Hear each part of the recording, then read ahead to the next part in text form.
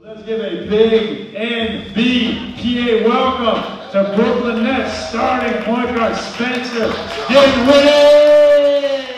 Throughout the 2017-2018 season, Brooklyn Nets point guard Spencer Dinwiddie has hit some clutch shots. Dinwiddie on a switch. He's got Gibson. Dinwiddie makes his move. Dinwiddie fades. Oh, Spencer Dinwiddie! Splash! Clear it for Dinwiddie. 5 on the timer. Dinwiddie lines it up. Yes!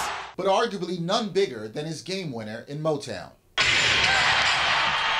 Harris gets it to Dinwiddie. 3 seconds, 2 seconds, steps, fires. Oh, it's good! Spencer Dinwiddie buries it with .9 on the clock. Spencer Dinwiddie, that's a game winner. Dinwiddie's shot lifted the Nets to a January road win over the Detroit Pistons, the team that drafted the former University of Colorado star, and then cut him. It was definitely sweet. You know, a lot was made about it. I kind of downplayed it until pretty much right at the last interview that I had that night, and just kind of said, you know, how would you feel? I mean, yeah, it was sweet, man. Dinwiddie was also cut by his next team, the Chicago Bulls, and currently plays for the Nets on a non-guaranteed contract. His hunger and focus was apparent before this season even started. How could I relax? How could I not have that hunger? You know what I'm saying? The moment I go into the gym and I'm like, oh, you know what? I'll let Jalen beat me today, right? That could be my last day. Playing like it's his last day has bode well for the fourth-year guard. He is averaging career highs in points, rebounds, and assists, and was in consideration by some for a spot on the Eastern Conference All-Star roster. So I caught up with the point guard to ask him about his breakout season. What has this year been like for you so far? It's been special, man. You know, seeing kind of a culmination of all the hard work and being able to actually put it on the floor.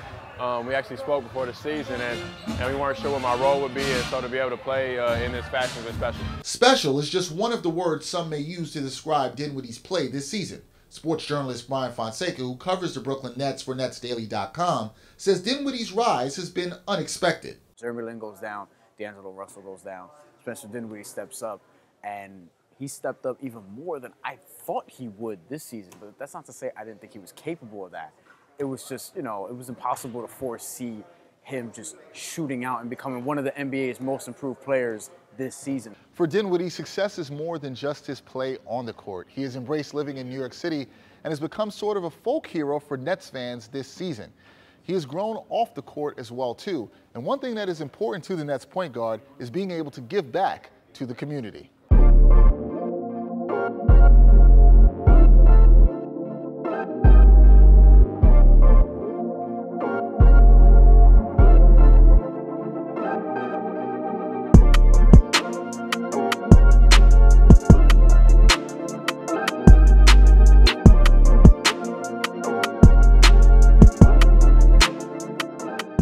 The Nets guard teamed up with the National Basketball Players Association to host a youth basketball clinic in New York City.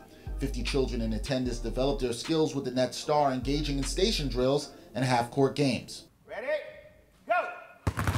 I remember being these kids, you know, and going to various camps when I was younger.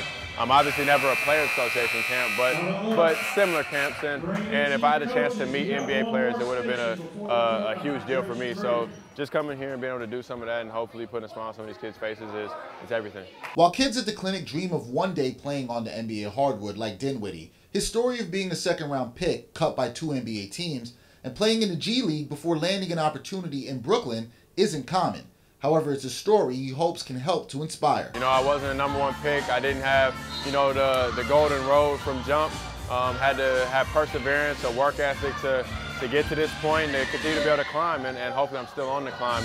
And just so for every kid that's in this situation or has been in a situation or will go through this situation, I hope I can be a little bit of inspiration. Despite his recent success, the hunger for greatness still grows for Dinwiddie. It's not like I was an all-star, like we about, you know what I'm saying, we're not the #1 seed in the East, haven't won an MVP, haven't won a championship, all these things. So, I mean, you know, there's still such a road to go that, I mean, for me to get complacent now, it'd be short-sighted. I don't know what his future is. Ideally, I mean, you know, he's risen to prominence, so to speak, in Brooklyn. So you would like to see that play out because it's just a great story. He found himself here, so to speak, and to see that continue, it will be great.